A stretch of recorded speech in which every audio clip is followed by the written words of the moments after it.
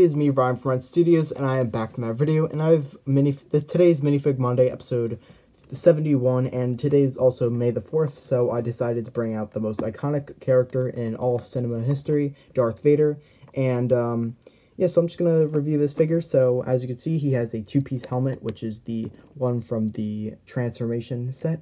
I also customized this figure a little bit by giving him a bit of red in the eyes to, you know, make it more like the Rogue One version, because I think that was my favorite suit of Vader. And, yeah, I really just love his new helmet piece. It's probably one of my favorite figures of all time. And obviously this is what the face printing looks like. It's kind of the newer Darth Vader printing instead of the older Darth Vader.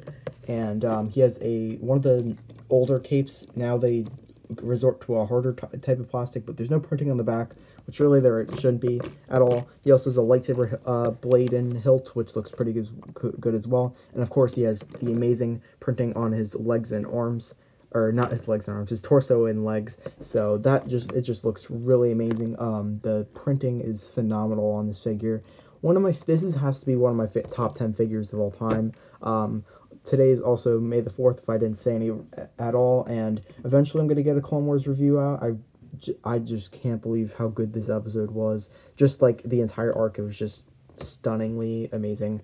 So, yeah, that's it for this video, guys. Hope you guys all enjoyed. There's going to be a channel update tomorrow, just discussing things going on with my channel. So, I'll see you guys then. Goodbye.